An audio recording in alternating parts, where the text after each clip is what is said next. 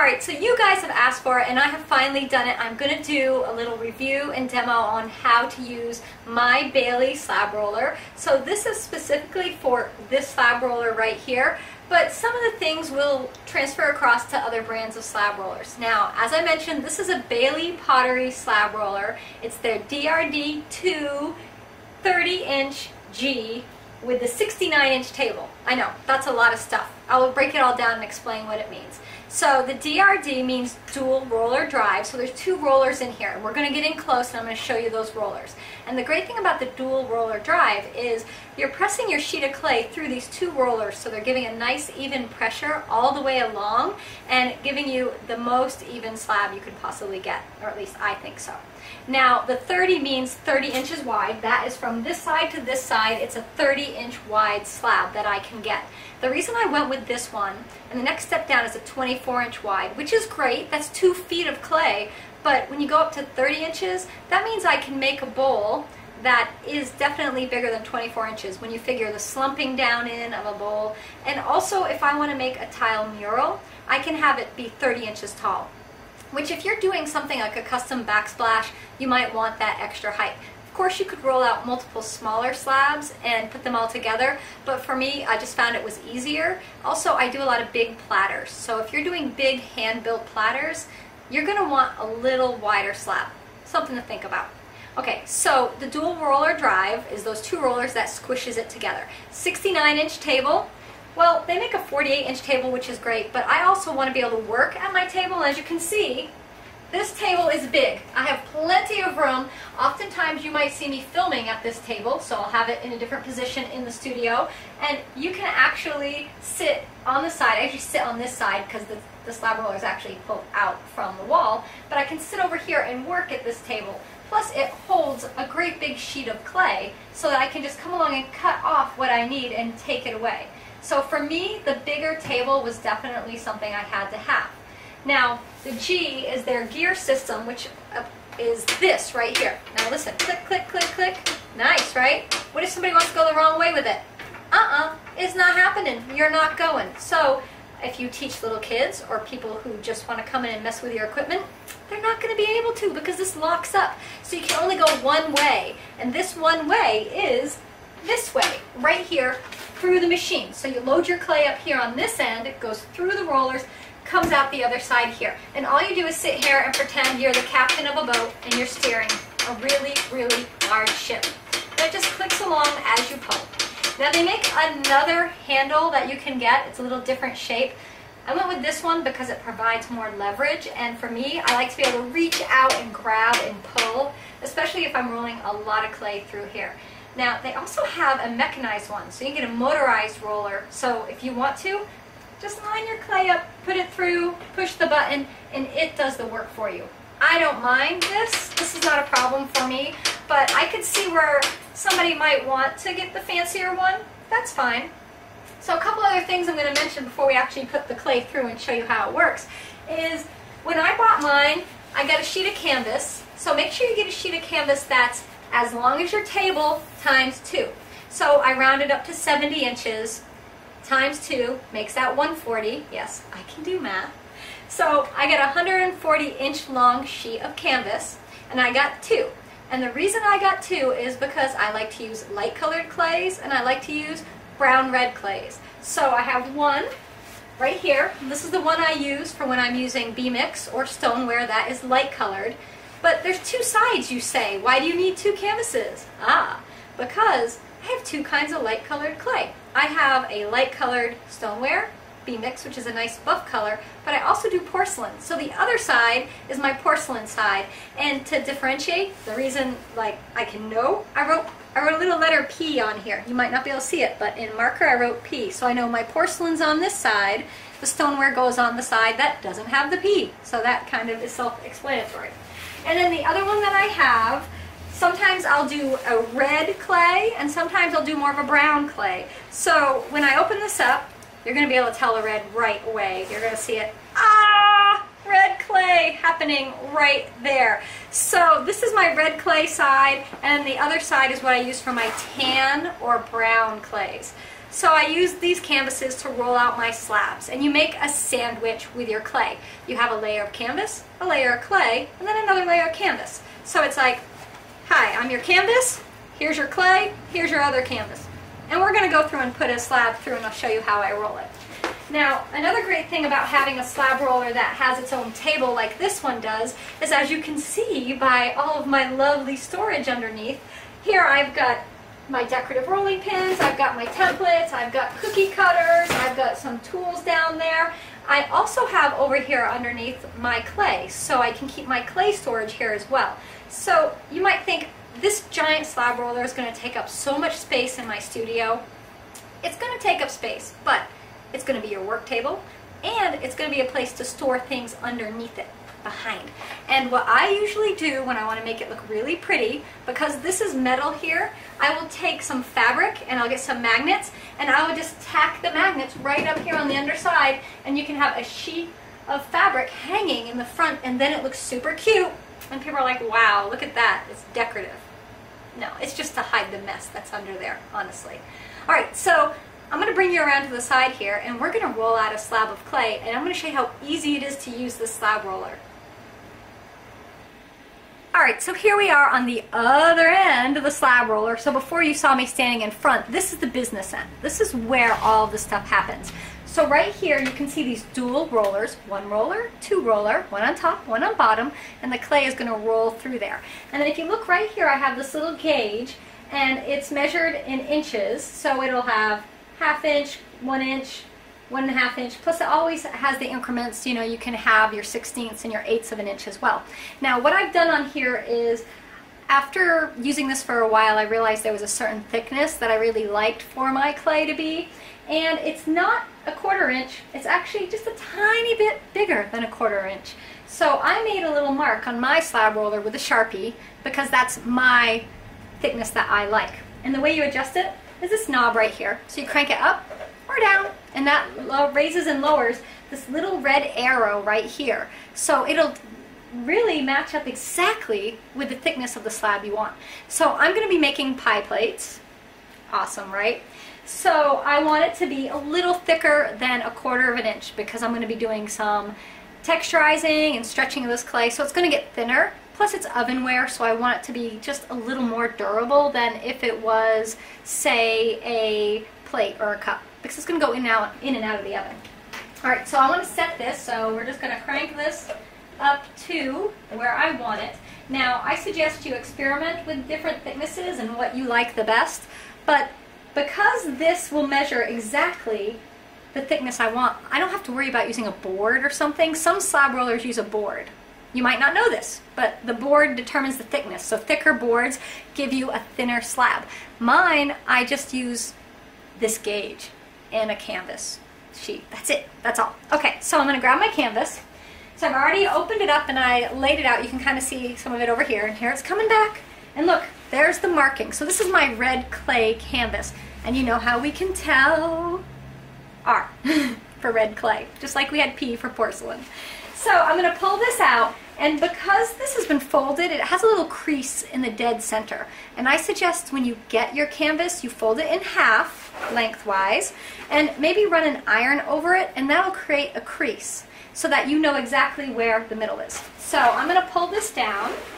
Here's my crease, and because I've been using this for about 7 years, this canvas for 7 years, that's right, the crease is very much there.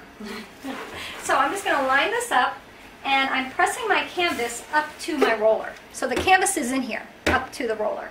Now we don't have any clay. We need clay. Next step, get yourself some clay. I'm using my red/brown canvas, so I need red/brown clay, right? Right here, it's like magic. This is Laguna 60. It is a tan buff with speckle. I really love it. This is also an ovenware clay. Now this is their number 60, it's called. So it's a really great cone 5, cone 6 clay, and it's what we're going to be putting through the slab roller because I'm making pie plates with it. So when I work with my slab roller, I just go ahead and take the bags of clay when they're fresh like this, open it up, grab my wire, And I'm going to cut a slice off of this vertically. I don't wedge them. It has been de-aired at the factory. It has come in this little pug. It comes out of a pug mill, so this is like a pug of clay, they call it. So it comes like this in a block. The air is already out of it. I don't have to wedge it. Not for rolling out a slab. You don't even have to wedge it for throwing either. You just cut a hunk off and shape it and throw it.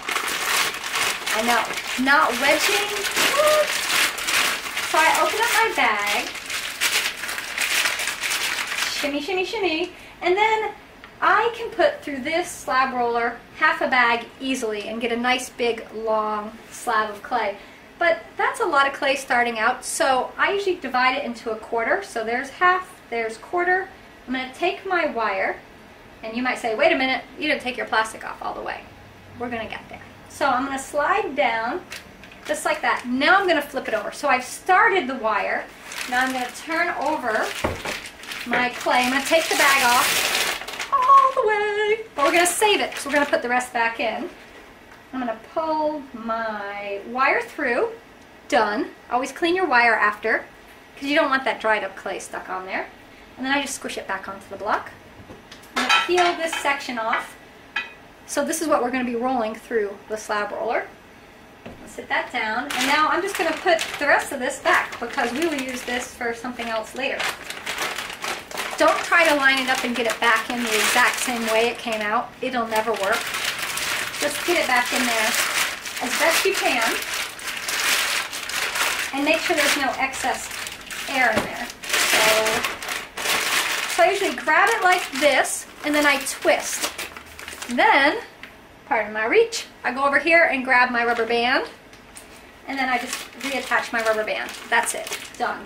So this clay will just sit under my slab roller, and it will stay there till I use it all up. And then as I have scraps, I will just squash them up and put them back in this bag, or if I have another bag going, which will be labeled as well. I always label my bags because I use multiple clays in my studio. Alright, so we're going to put that down there. And now we have our slab. Now, this slab roller, I could roll this slab right in. I could shove it through and roll it out, but I want to thin it out a little bit just to make my life a little easier. And I have found, if you do not have access to a wooden mallet, that this was a rolling pin that the pin ends broke off of. So now it's just a wooden cylinder. It's good for home defense or pounding out your slab. So that's what we're going to use it for. So I just take my little now pounder, we are going to call it. And if your clay is sticky, it might stick a bit. Word to the wise, if you've used this on white clay recently, wipe it down before you use it on your red clay. I neglected to do that. So I'm going to have little specks of light clay. It'll be alright, you won't see them when we're done. But if I was doing porcelain, and I previously used a brown clay like this, little specks of brown in my porcelain clay would have been bad. So do you see how it's stretching the clay? Just a bit. I want it to be about an inch thick. That's good. And here's a great little tip I'm going to give you. If you're rolling out a slab and it needs to be a certain width, not length, but width, make sure you have the width at this point, because if you don't, you're not really going to get it later. So say I wanted to make a platter that needed to be 17 inches wide and 30 inches long, right? You need to make sure you have your 17 inches now. So from this end to this end, it needs to measure that 17. Now I'm not doing that. I'm doing a pie plate that's going to be 9.5, but then it's going to have almost 2 inches on each side.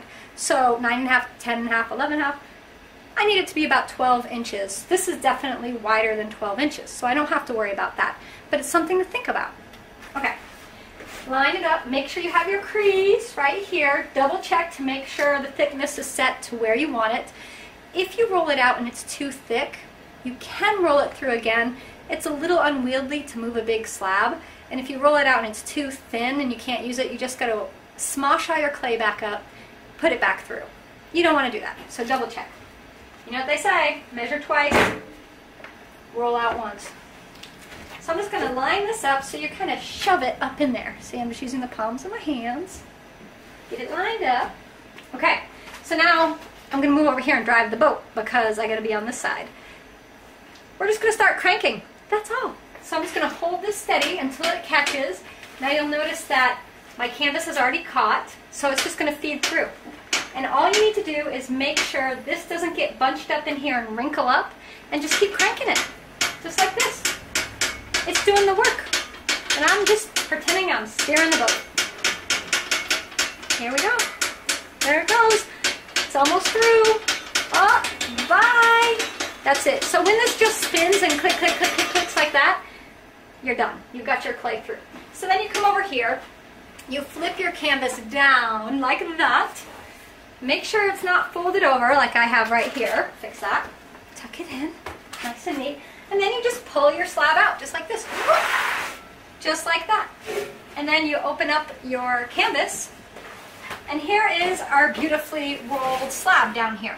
And it's ready to be worked with. Now, if I need to make it a little thinner, I can easily do that with a rolling pin. I could go ahead and I could roll it out that way by hand. But you saw how easy this was to use. So if you want to roll out big slabs of clay, you want the perfect thickness every time, this is the slab roller to get. I love it. All right, I got a few more things to say and then we're done. So we have our rolled out slab right here, and you saw how easy that was, and now you just use it to make whatever you want to make. Now, a couple little safety tips I just want to throw out there, and I know you guys probably don't need this and you know this, but when you're rolling through your roller right here, do not put your fingers in the roller. Do not wear loose clothing or jewelry or anything that can get caught in the roller. You know, you're powering this yourself manually, so you're going here and cranking. You will notice if something gets caught in there, but you can't go backwards. You can't pull anything out. So what you have to do is let it go through all the way. So if you have something on and it gets caught in this roller, you got to take it off and let it roll through. If it's a piece of jewelry, it will crush it. If it's your finger, you're going to want to take this apart because you're not going to want your finger to roll through. So just be careful. So I've never had that happen. I've never had anything get caught in this roller. The only thing that ever happens is sometimes this canvas right here gets creased, and then I have a little issue with a crease coming through my clay, but that's the only issue. I just want to put that safety tip out there because I don't want anyone getting hurt at all. So I'm just trying to watch out for you guys. Now, in my studio here, I have enough space, and I'm lucky that I can have on the wall some tools I use. So my embossed rollers are hanging on the wall here behind me, and then usually these cups here you see in my windowsill will have hand tools that I use for making pots. I also usually have a little bookcase at the end full of other tools as well. So you set it up to how you need to set it up in your studio, but I have found this slab roller has been fabulous. I've been using this particular one for 7 years now. It was a birthday gift. Maybe the best birthday gift so far. Maybe, I'm not sure. But it's right up there. I do love it. I use it all the time. Usually the way I work is I'll roll out a great big slab of clay, much bigger than this piece we rolled out today. So we have this slab right here I just rolled out. Usually I roll out a much bigger slab. Usually I'll roll it out to cover the whole table, and then I have boards in my studio. I cut up what I need, I set them to the side on shelves, and then I use them as I go through my day, so that I don't have to sit there and roll out more slabs and more slabs and more slabs. I don't have to take that time. I just roll out one big one every morning, or maybe I'm doing a lot of hand building. I'll roll out one big one in the morning, and then I'll go eat lunch, and I'll come back and roll out another slab later in the day. Very easy. And if you think it takes up too much room, just use it as your work table now. I had a separate work table in the studio, and since I got this is my work table. I work on my slab roller. So, well, there you have it. That's my review of this Bailey DRD 230G slab roller with the 69-inch table. So I gave you all the specs. That's what they have. I checked Bailey. As of today, me filming this, they're having a sale. This is like $300 off this slab roller and free shipping right now. So Bailey doesn't give me anything to do this. I just use their products and I like it, so I want to put that disclaimer out there.